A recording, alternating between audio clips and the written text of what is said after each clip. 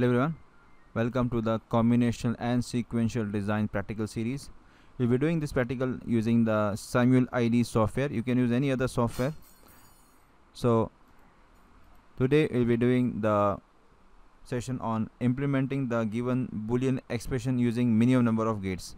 So in this particular session we'll cover these three topics. First, verify the De Morgan's laws.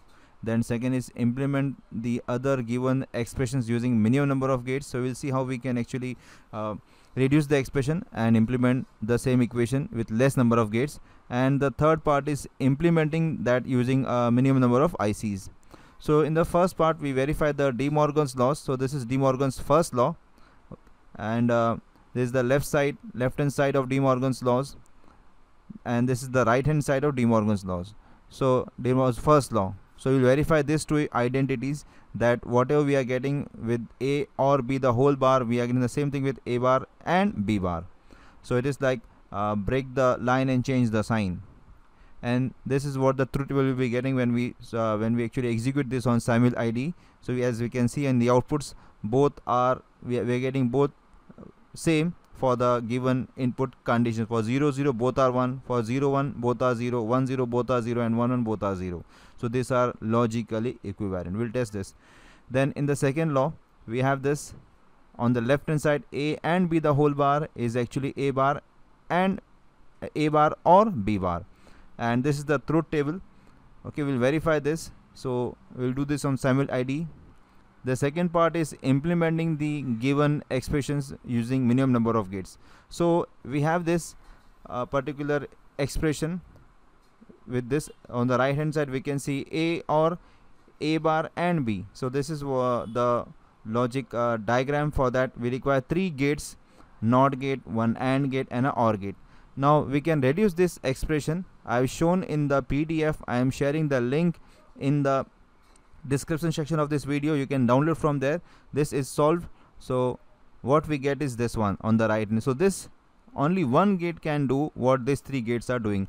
So we reduce the number of gates. So these two expressions, they are logically equivalent, and this is what the truth table will be getting. So as we can see on the outputs, both are equivalent, logically equivalent. So this saves 2 gates. So what we can do with 3 gates, we can also do with the same single gate. So this will verify this. And finally we require in the previous case, as we saw, that we only require 1 OR gate. So we have IC 7432. There are 4 OR gates. We can only use 1 out of this and verify that particular identity. So let's jump into the SimulIDE software. So now we are into the SimulIDE software. We do the first part, that is the verifying De Morgan's law. The first law is A or B the whole bar. So for that purpose, first we require the gate. So let us take the OR gate, this ORing. So we need to do A or B the whole bar. So here then we take the NOT gate. So this is the buffer, and we can convert this buffer into inward output, so it becomes a NOT gate. So, and also we require AND gate to verify the right hand side. So we take this AND gate, this we place it afterwards. So just copy, just copy and we paste it here twice. So here we require 2 NOT gates. Okay. Now we take the inputs. For inputs we need this. First we take the probe. This will act as the output, and then we have the fixed voltage supply. So this is A and this is B. Okay. Now what we do is we connect this A and B to both the circuits together, so that it is easier for us to verify. First let us connect this part. So this comes here, the A is connected here, and it is also connected to this part, okay, the second part. Then we have B. We connect the B to the next terminal here,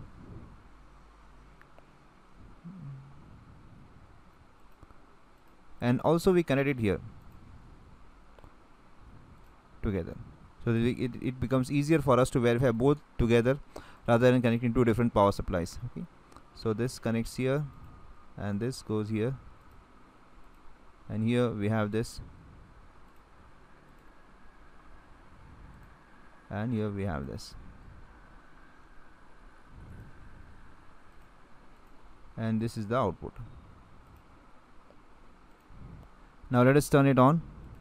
So for 0 0 both are 0 0, for 0 1 both are 0, for 1 0 again both are 0, and for 1 1 they remain as 0 0. So this is how we verify the De Morgan's first law.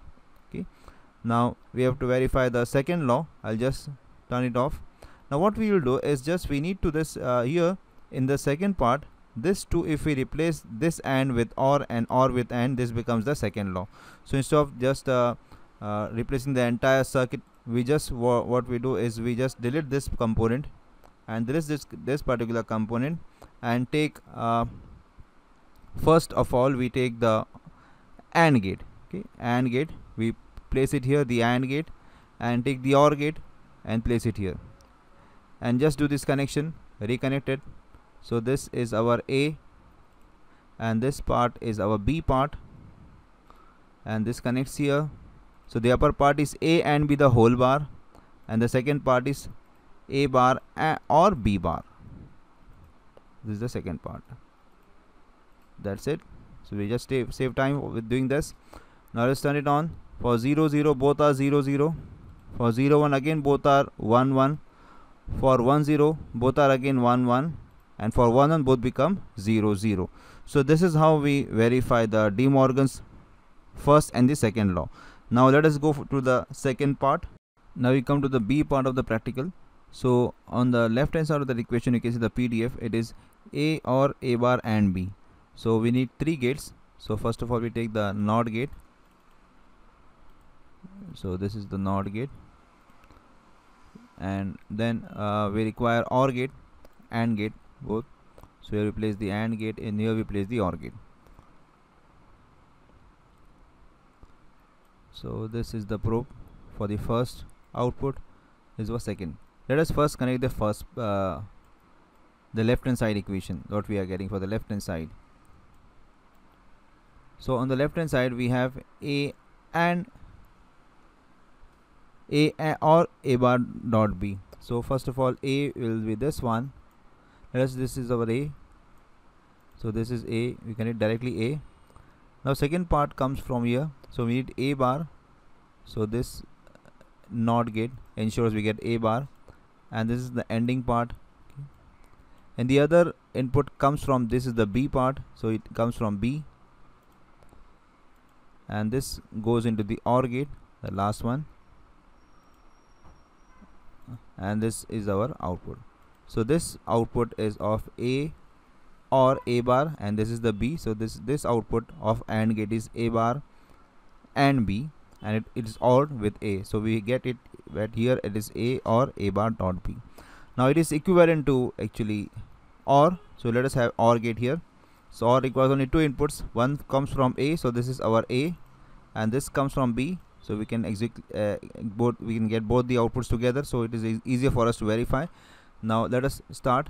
So for 0 0 both are 0 0, for 0 1 both become 1, for 1 0 again both become 1, and for 1 1 both become 1. So these two are logically equivalent. So here this is how we verify this particular identity. We reduce the upper part using Boolean expression, we get this lower, that is A or B. So this is complete. Now let us verify the last one. So now we are into the third part. So for this third part we require IC 7432. So here we in IC 74 series we have this IC 7400. So this is IC 7432. So we just need to verify working of one OR gate, so it will verify that particular identity. So we require one probe, and here we have the fixed power supply. There are 4 OR gates. We can verify any of this OR gate. We verify the first one, number 1A 1B,